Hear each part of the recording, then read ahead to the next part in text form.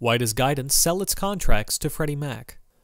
First, let's understand who Freddie Mac is and what type of relationship they have with Guidance.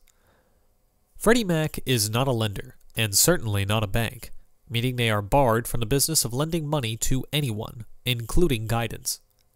It is a federally mandated institution that was chartered by Congress in 1970 to provide liquidity for home financing companies in order to promote and advance the American dream of homeownership.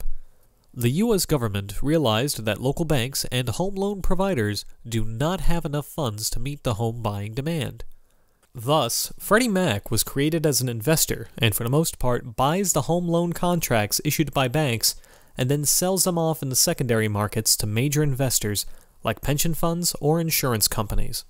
This process essentially equates to buying and selling debt, which is not permitted in Shari'ah. For properties financed under Guidance's co-ownership program, Guidance first uses its own funds to purchase a property alongside a home buyer, and in a separate step, sells its co-ownership stake to Freddie Mac. Guidance, along with 18 law firms, worked with Freddie Mac for nearly 3 years to develop this unique legal structure that does not involve the sale of debt and is fully compliant with Sharia law.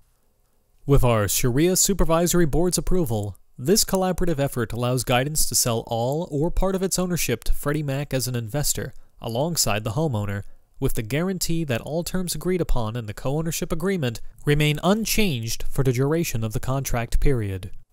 Guidance is the only organization in the U.S. permitted to deliver the declining co-ownership structure to Freddie Mac, and we are very proud of this accomplishment.